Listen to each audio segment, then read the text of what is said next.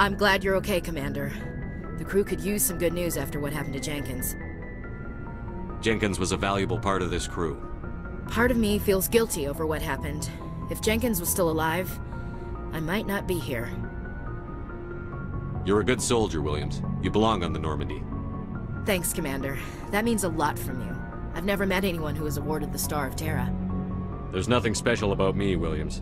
Anyone would have done the same. Held off an entire enemy platoon? Alone? With all due respect, Commander, I think you've got somebody watching over you. Things were pretty rough down there. Are you okay? I've seen friends die before. Comes with being a Marine. But to see my whole unit wiped out, and you never get used to seeing dead civilians. But things would have been a lot worse if you hadn't shown up. We couldn't have done it without you, Williams. Thanks, Commander. I have to admit, I was a little worried about being assigned to the Normandy.